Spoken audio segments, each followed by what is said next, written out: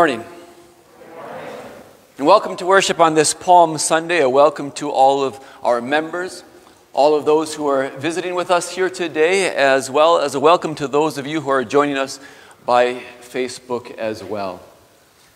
We'll be following the order of service that is printed in the service bulletin. And our service begins with the responsive reading and the gospel reading here this morning as well. So the congregation is asked to please stand. And we turn to page 4 in the service bulletin. Blessed is he who comes in the name of the Lord. Hosanna to the Son of David. The gospel according to Mark chapter 11. Glory be to you, O Lord. As they approached Jerusalem, at Bethphage and Bethany on the Mount of Olives, he sent 2 of his disciples and told them, "Go into the village ahead of you. As soon as you enter it, you will find a colt tied there on which no one has ever sat. Untie it and bring it here. If anyone asks you, 'Why are you doing this?' say, 'The Lord needs it, and he will send it back here without delay.'" They left and found a colt on the street tied at a door, and they untied it. Some who were standing there asked them, "What are you doing, untying that colt?" The disciples answered them just as Jesus had instructed them, and the men let them go. They brought the colt to Jesus, threw their garments on it, and Jesus sat on it. Many people spread their garments on the road. Others spread branches that they had cut from the fields.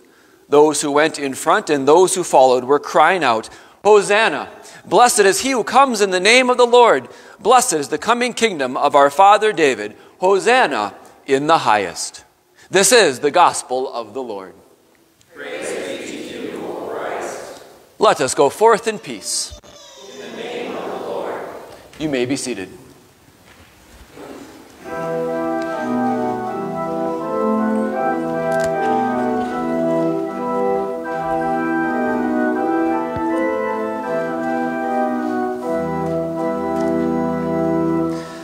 The King of glory comes, the nation rejoices. Open the gates before him, lift up your voices.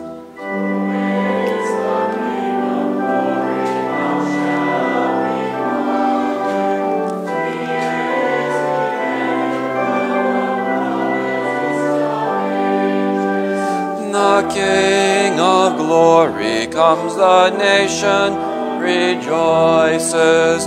Open the gates before him, lift up your voices.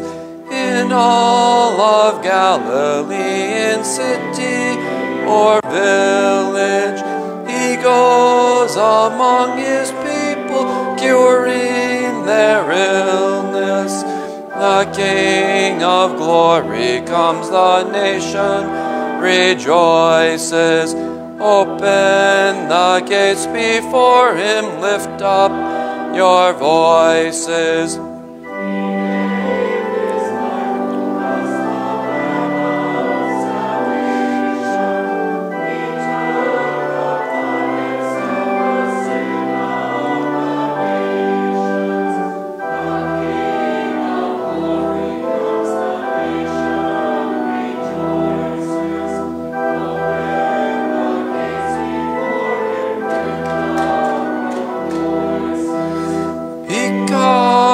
Sin and death, he truly has risen, and he will share with us his heavenly kingdom.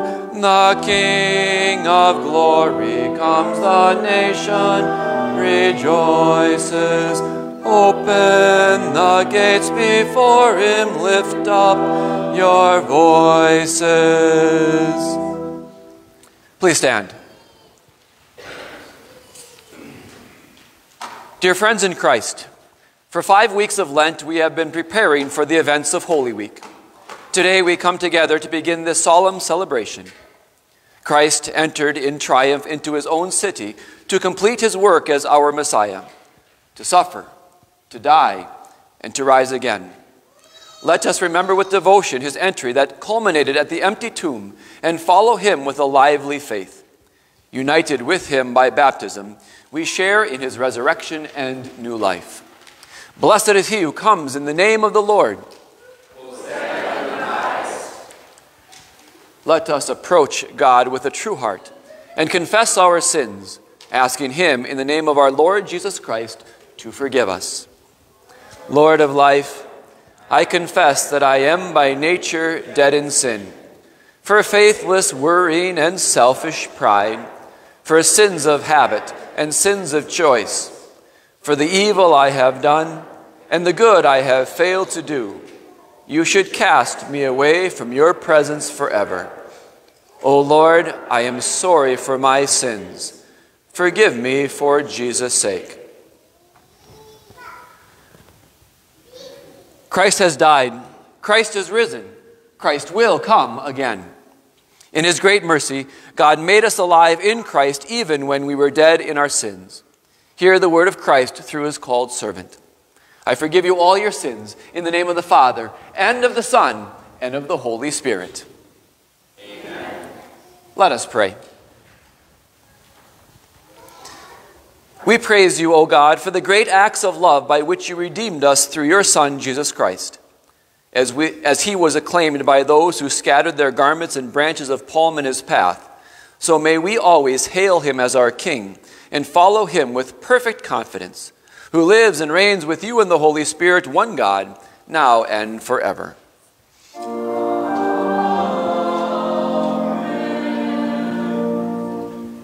You may be seated.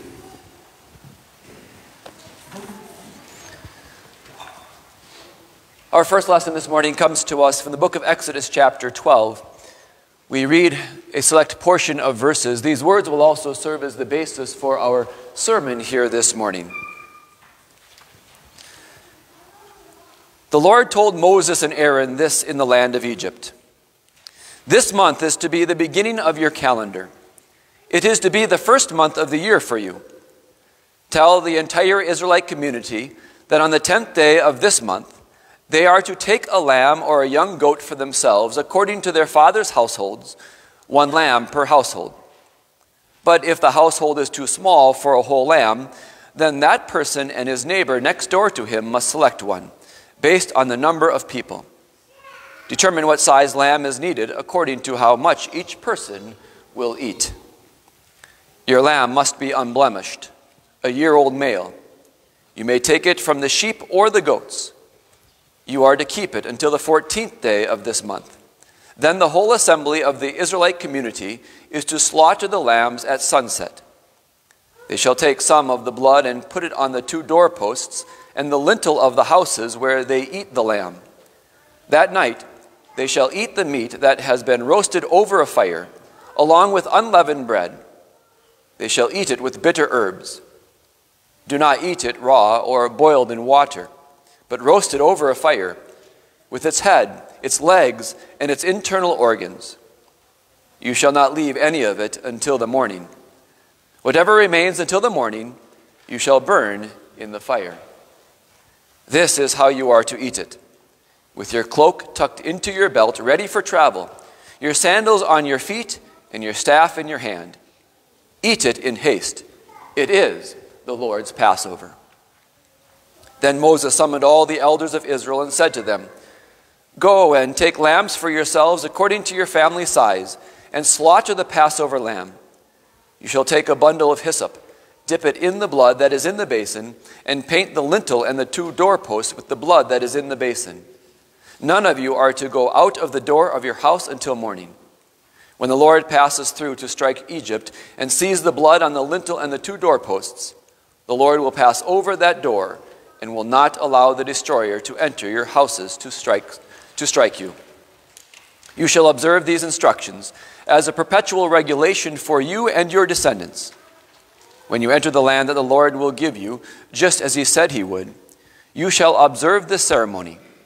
So when your children ask you, What does this ceremony mean to you? You will say, It is the sacrifice of the Passover to the Lord, who passed over the houses of the Israelites in Egypt. When he struck the Egyptians, he spared our houses. The people bowed down and worshipped. The Israelites went and did all this. They did just as the Lord had commanded Moses and Aaron. At midnight, the Lord struck down all the firstborn in the land of Egypt, from the firstborn of Pharaoh, who sat on his throne, to the firstborn of the prisoner who was in the dungeon, even all the firstborn of the livestock. During the night, Pharaoh got up, he and all his servants and all the Egyptians, and there was a loud outcry in Egypt, for there was not a house where there was not someone dead. This is the word of our God. We join together in the responsive reading of Psalm 24. Let the Lord enter. He is the King of glory. The earth is the Lord's and everything in it. The world and all who live in it. For he founded it upon the seas. And established it upon the waters. Who may ascend the hill of the Lord? Who may stand in his holy place? He who has clean hands and a pure heart. He will receive blessing from God the Savior. Lift up your heads, O you gates. Be lifted up, you ancient doors. That the King of glory may come in. Who is this King of glory? The Lord strong and mighty. The Lord mighty in battle. Lift up your heads, O you gates. Lift them up, you ancient doors. That the King of glory may come in. Who is he, this King of glory? The Lord Almighty. He is the King of glory. Glory be to the Father, and to the Son, And to the Holy Spirit. as it was in the beginning. Is now and will be forever. Amen. Let the Lord enter. He is the King of glory. Our New Testament lesson from 1 Corinthians chapter 5, reading verses 1 through 7. It is actually reported that there is sexual immorality among you. And it is a kind of sexual immorality that not even the Gentiles practice. A man has his father's wife. Yet you are proud. Shouldn't you have been filled with sorrow so that the man who did this deed would be removed from among you?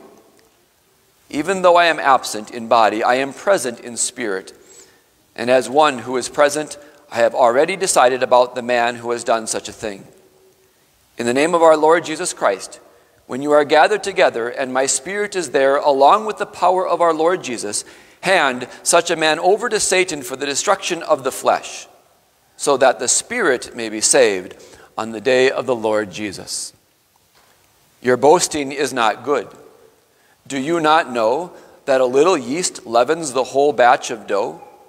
Purge out the old yeast, so that you may be a new batch, just as you are unleavened. For our Passover lamb has been sacrificed, namely Christ. This is the word of our God. We confess our faith with a portion of the Athanasian Creed. It is furthermore necessary for eternal salvation truly to believe that our Lord Jesus Christ also took on human flesh. Now this is the true Christian faith. We believe and confess that our Lord Jesus Christ, God's Son, is both God and man. He is God, eternally begotten from the nature of the Father, and he is man, born in time from the nature of his mother. Fully God, fully man, with rational soul and human flesh, equal to the Father as to his deity, less than the Father as to his humanity. And though he is both God and man, Christ is not two persons, but one. One, not by changing the deity into flesh, but by taking the humanity into God. One, indeed, not by mixture of the natures, but by unity in one person. For just as the rational soul and flesh are one human being, so God and man are one Christ. He suffered for our salvation, descended into hell, rose the third day from the dead. He ascended into heaven, is seated at the right hand of God the Father Almighty, and from there will come to judge the living and the dead. At his coming, all people will rise with their own bodies to answer for their personal deeds. Those who have done good will enter eternal life, but those who have done evil will go into eternal fire. This is the true Christian faith. Whoever does not faithfully and firmly believe this cannot be saved. We continue with our next hymn.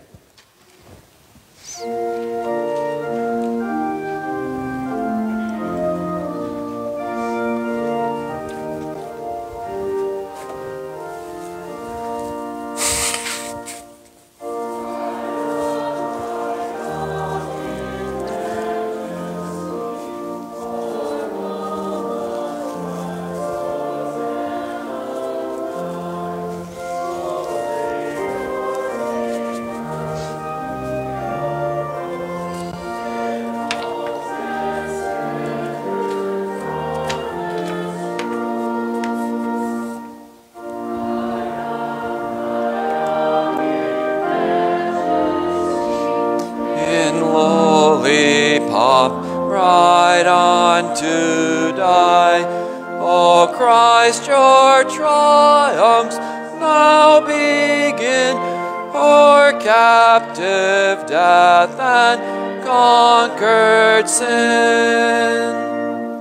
Ride on in majesty, the angel armies of the sky.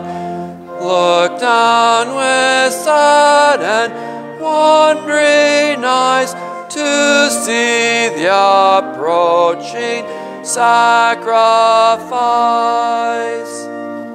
Ride on in majesty, your last and fiercest strife is nigh.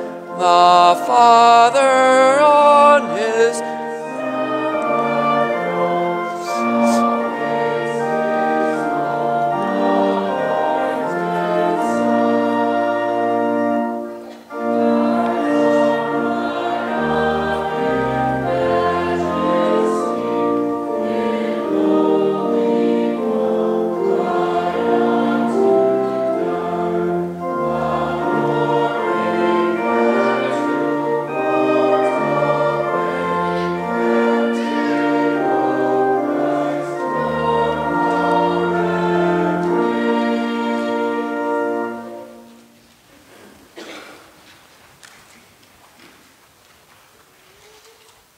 grace, mercy, and peace to you from God our Father and our Lord and Savior, Jesus Christ.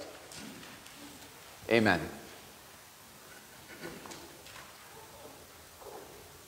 Hosanna in the highest. Blessed is he who comes in the name of the Lord. Blessed be the King of Israel. You know, I wonder if on that very first Palm Sunday, I wonder if those disciples looked at all that was going on and found themselves thinking to themselves, what a marvelous day. Finally, the Lord is getting the praise that he is due. Just listen to the people's hosannas. This is the way that it ought to be. But you know, as quickly as it started, it would have come to an end. Perhaps the children went off to play, the mothers and the fathers, the moms and the dads, off to prepare for the Passover. The duties of everyday life soon would make that morning parade a distant memory. For us today, too, Palm Sunday looks like such a glorious day. And while it is a great and glorious day in the life of our Savior Jesus Christ, it is also, at the very same time, a solemn day and a thought-provoking day.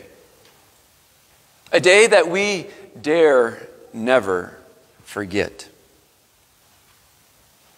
And we won't forget it. So long as we remember that the spotlight of this day is not on the cheering crowds in the palm-lined streets, but rather the focus is on the spotless Son of God as he comes into Jerusalem for the very last time. And as he enters into that holy city, we might be somewhat surprised at his reaction to the Palm Sunday crowd. For he receives all of this fanfare in solemn silence.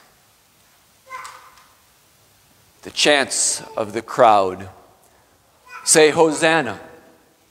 And it reminds him of what he has come to do, for Hosanna means save now. It says it all. And Jesus knew just exactly what it was going to take to do just that. And so with his eye on the cross, Jesus enters into Jerusalem, intent on fulfilling his heavenly Father's will. He comes as the Passover Lamb of God, the one appointed by God himself. He comes to die. Now, 1,500 years earlier, God had made a covenant, that is, a promise, with his Old Testament people, Israel. And it was a promise, it was a covenant that was sealed in the blood of a lamb. Its occasion was the last night that Israel would spend in slavery there in Egypt. On that night, God said that he would humble the nation of Egypt and their hard-hearted Pharaoh. On that night, God would go throughout the land of Egypt, and he would strike down the firstborn of all the men and animals.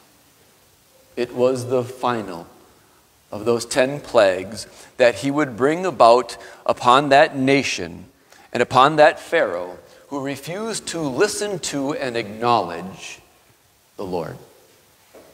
And it was through his servant Moses that God told his people what he wanted them to do. He told them, I want you to select the very best lamb that you have, one without blemish, one without defect, one that is a year old in the prime of its life. And then I want you to slaughter it.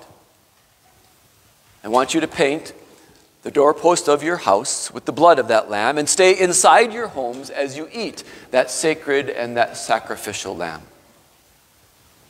That night, God himself would pass through the land of Egypt. He would bring tragedy and death upon all who were not protected by the blood of that lamb. The firstborn of every unmarked home would die.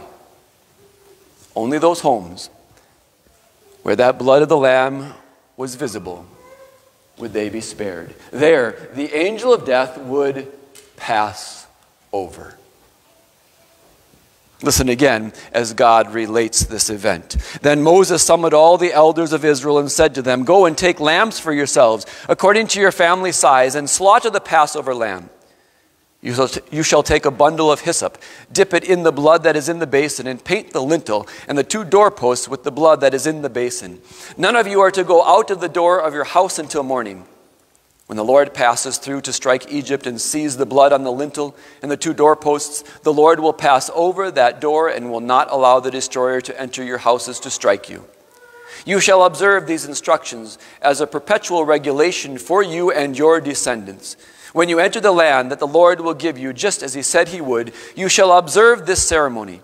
So when your children ask you, what does this ceremony mean to you? You will say, it is the sacrifice of the Passover to the Lord, who passed over the houses of the Israelites in Egypt. When he struck the Egyptians, he spared our houses. The people bowed down and worshipped. The Israelites went and did all this. They did just as the Lord had commanded Moses and Aaron. At midnight, the Lord struck down all the firstborn in the land of Egypt, from the firstborn of Pharaoh, who sat on his throne, to the firstborn of the prisoner who was in the dungeon, even all the firstborn of the livestock. During the night, Pharaoh got up. He, all his servants, and all the Egyptians, and there was a loud outcry in Egypt, for there was not a house where there was not someone dead. And in this remarkable way, God delivered his people from bondage in Egypt and brought them into freedom. And he wanted to make sure that the people would never forget what he had done. And so he commanded them, celebrate this year after year, teach it to your children, and never forget the lesson that is being taught. The Lord alone can save. In this annual festival, it served its purpose well. For 1,500 years, it reminded God's people of this great deliverance from slavery in Egypt. But you see, this was not only supposed to be something that would remind them of this deliverance that took place in Egypt, but it also was to picture the greater deliverance that was to come. You see, it was a shadow of the cross. Each time that it was observed, it pointed ahead to the Lamb of God who takes away the sin of the world. Today, the shadow of that Passover lamb has become a reality. What that Passover lamb could only have pictured, Christ has fulfilled. It's just as Paul said in our lesson in that letter to the Corinthians when he wrote, Christ, our Passover lamb, has been sacrificed. And so you see, when we understand what is taking place here on this Palm Sunday, it's not so strange for us to be looking at the very first Passover on this Sunday. You see, God had commanded his people that they were to select that Passover lamb on the 10th of Nisan. They were supposed to take care of it for 4 days, and then 4 days later on the 14th, they would slaughter it at twilight. And now to put that into New Testament language, they were to select the lamb on Palm Sunday and sacrifice it on Maundy Thursday. And so as Jesus rides into Jerusalem, he knows exactly what is taking place.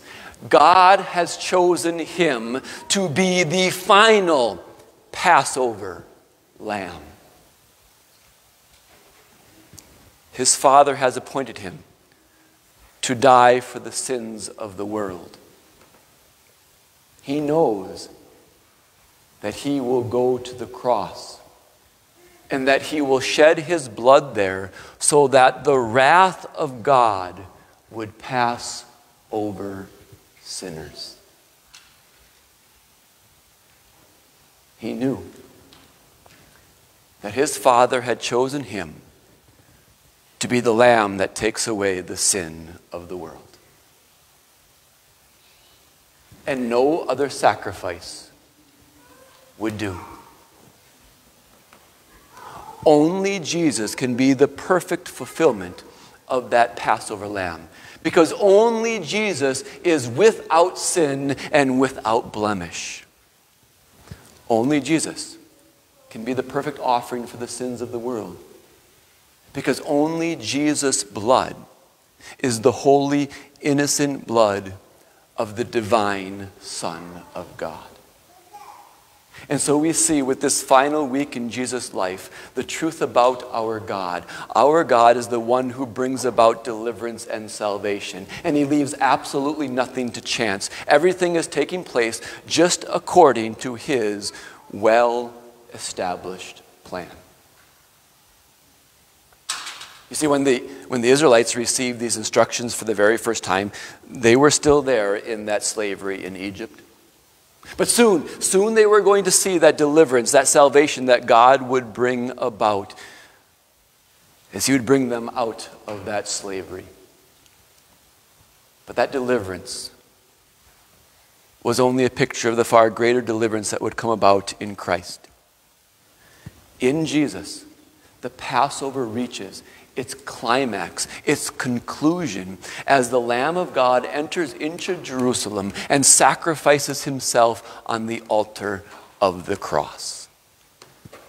And while many in that first Palm Sunday crowd soon forgot about the excitement and the wonder of that day, we dare never forget.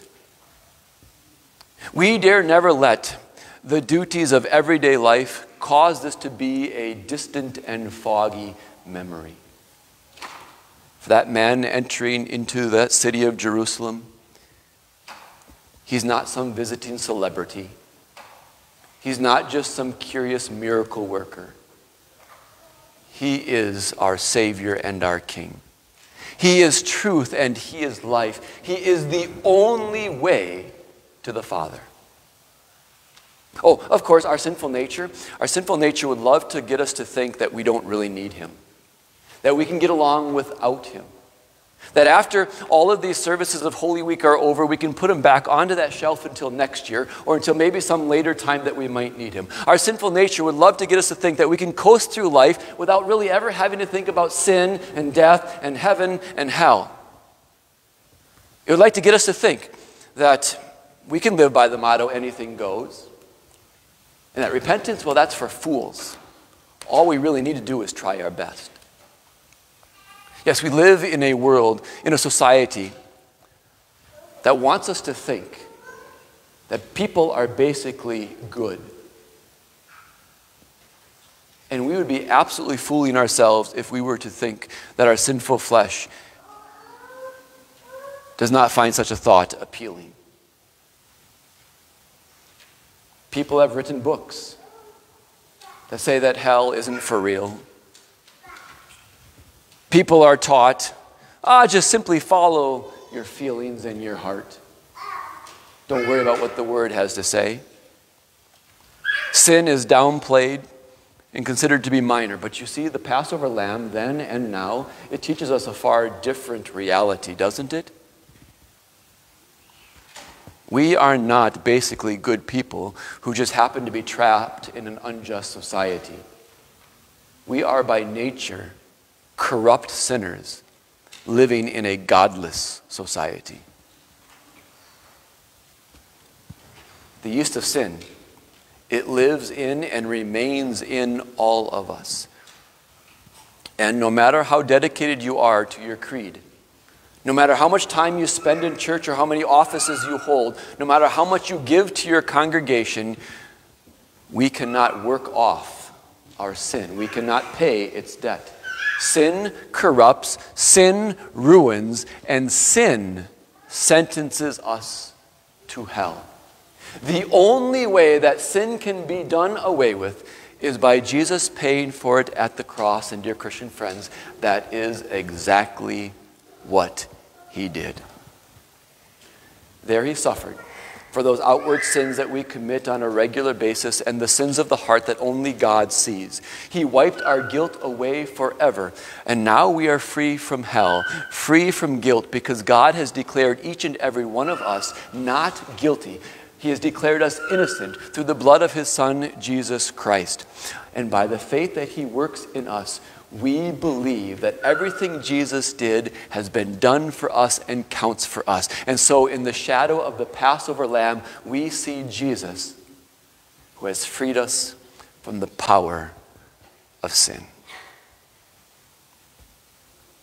Of course, for us, and it's just like each of these Sundays that we've been looking at throughout this sermon series, The Shadows of the Cross, for us, as we stand on this side of the Old Testament, we see things a whole lot more clearly, don't we? We see that Christ comes into Jerusalem not to receive the fanfare of the crowd. He comes to deliver, to save, to die. And for this very reason, we rightfully say Palm Sunday is part of Jesus' passion. Jesus is being led to the slaughter in order to satisfy the justice of God. All of this was part of God's plan to deliver the sinner and to do it through the blood of the Lamb. And dear friends, where that blood of Jesus Christ is sprinkled onto the doorpost of the heart by faith, well, there we find the greatest freedom from the worst bondage ever. For in Christ and his blood, we find the forgiveness of sins, deliverance from the power of death and the devil, and salvation. For the blood of Jesus, his Son, purifies us from all sin. The Passover lamb has come to take away the sin of the world, to take away your sins and mine. He comes into Jerusalem and he does not look back. Indeed, dear Christian friends, blessed is he who comes in the name of the Lord. Indeed, Hosanna in the highest. Amen. Please stand. And now the peace of God, which surpasses all understanding, will guard and keep your hearts and minds through faith in Christ Jesus. Amen. Create in me a clean heart, O God, and renew a right spirit within me. Cast me not away from your presence, and take not your Holy Spirit from me.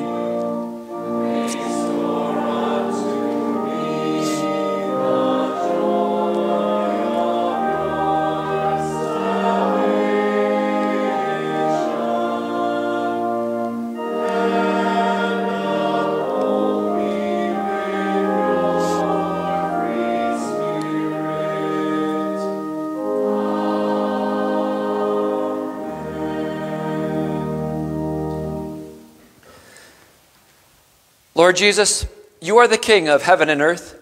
We join the first Palm Sunday worshipers in praising and glorifying you for coming to this earth to be our Savior.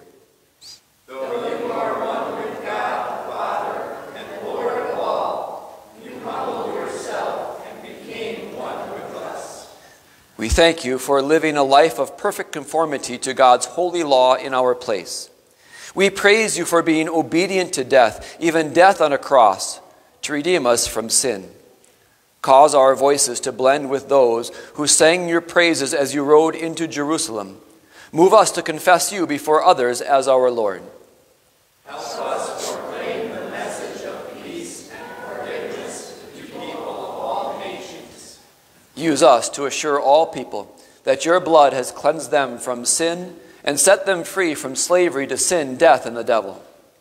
Move us to dedicate all we are and have to your glory. Lord Jesus, you are King over all the earth.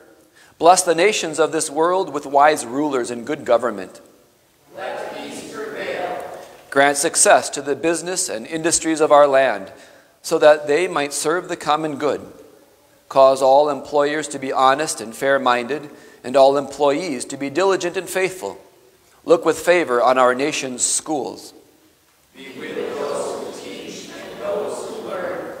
Comfort the sick and the afflicted with the assurance of your care and protection, and strengthen the faith of the dying.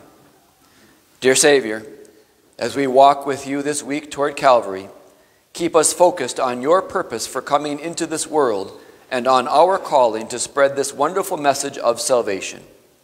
Hear us for your mercy's sake. Amen. Our Father, who art in heaven, hallowed be thy name. Thy kingdom come, thy will be done on earth as it is in heaven. Give us this day our daily bread, and forgive us our trespasses, as we forgive those who trespass against us.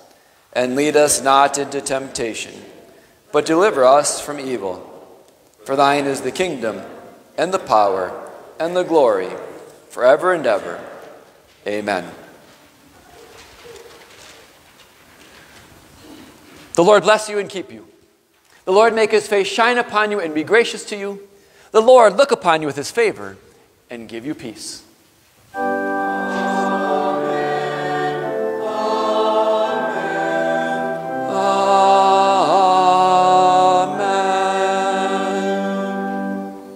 You may be seated.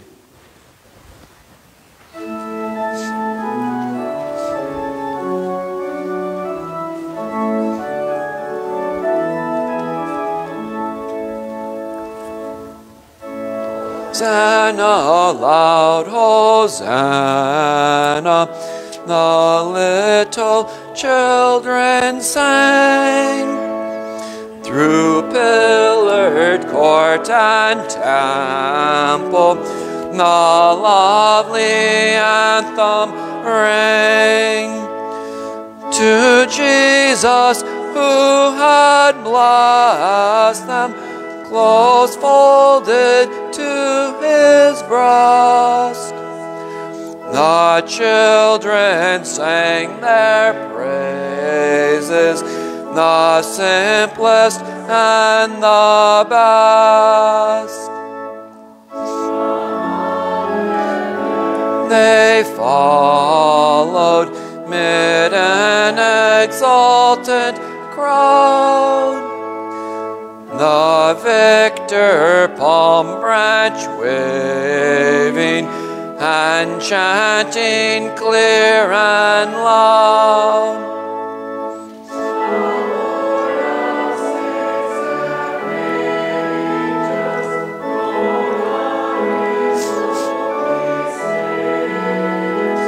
Nor scorn that little children should on his bidding wait.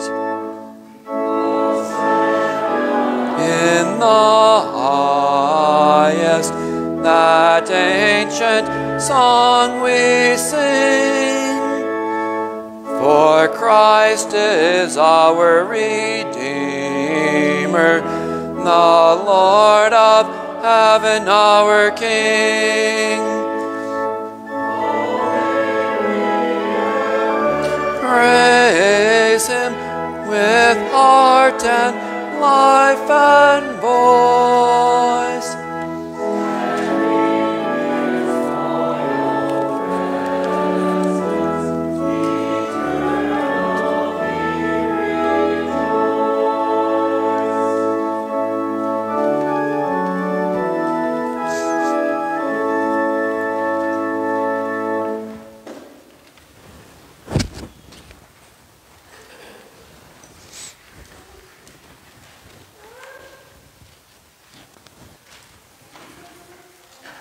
Nothing happens by chance. As we have looked over these last 6 weeks and seen the shadows of the cross that our Lord put right there into the Old Testament, we see that from the moment that sin entered into this world, God's plan, God's desire, has been to save you. And he has done that through his Son, Jesus Christ, the final Passover lamb. There he comes into Jerusalem on Palm Sunday, knowing full well what lay in store for him, and yet willingly going to that cross to suffer our punishment, to endure our hell, and to win our forgiveness. Through him, and through him alone, we are indeed forgiven. And by faith, the blood of that Passover lamb of our Savior Jesus Christ is indeed painted, sprinkled on our hearts, so that the wrath of God passes over us because of the work that Christ has done on our behalf. God's richest blessings to you as you continue to focus on that truth, not just this week during Holy Week, not just Monday, Thursday, Good Friday, and Easter Sunday, but that focus remains your focus throughout your entire life until we join with all the saints around the throne of the Lamb in heaven, singing Hosanna in the highest. A joy to worship with all of you here this morning. The announcements you find there in your service bulletin, I will try to draw your attention to just a couple other ones. First of all, if you do not receive the newsletter by means of email, please do grab a newsletter and a calendar on your way out. If you are visiting with us today and would like one of those, you are certainly welcome to take one as well. Also then, please take note of the services that will be taking place this week. This Thursday, will be a 6:30 service here in Black River Falls. Good Friday, a 6:30 service here in Black River Falls. And then Easter Sunday next week Sunday, with breakfast after the service. The service will be at 8 o'clock in the morning there on Easter Sunday. Then also please take note that we will once again be having our live tomb display, and there is still plenty of spots open if somebody would like to and is willing to be a guard for that tomb between the end of the Good Friday service until Easter Sunday morning. There is a sign-up sheet hanging on the bulletin board which can be found as you make your way to the bathrooms. And then the last announcement would simply be that aspect. There is still a sign-up sheet sitting on the white table in the gathering area also concerning Easter breakfast and any foods that might be needed yet for Easter breakfast. I believe that touches on everything or most everything. Everything else, please look at there in the service bulletin. God's richest blessings to you. We will also watch our Wells Connection this morning as well.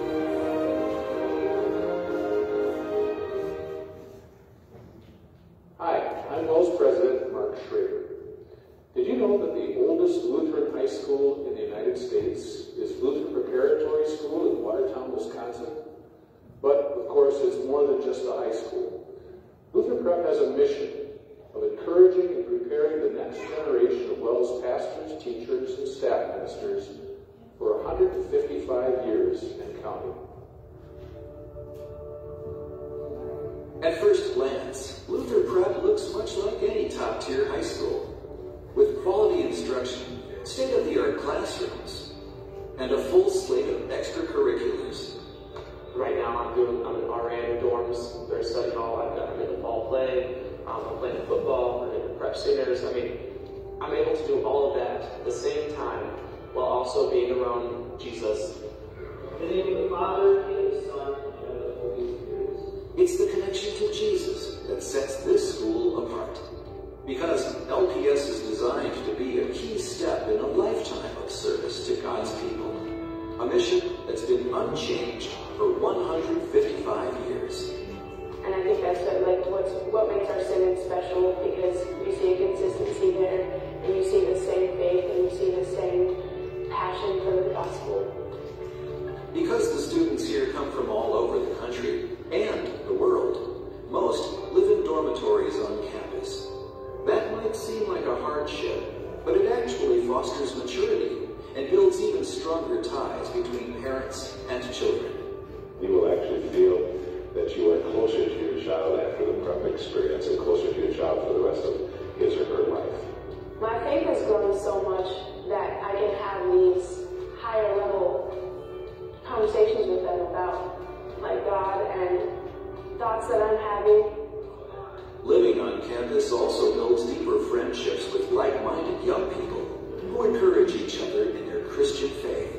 It's a truly incredible experience. You'll see not only your faith growing, you'll be able to see the faith within your friends growing too, which is an incredible thing to witness. It just makes it so much easier to be away, and then you don't realize, thank God, that this becomes the home basically. Previously, the place of worship that forced back the primary. In a world that seems especially unstable this school year, it's comforting to know that the next generation of pastors, teachers, and staff ministers are as committed as ever to bringing the gospel of Christ to a world in need. They realize there are a lot of things going on in the world right now that show even greater the need that we have for a Savior.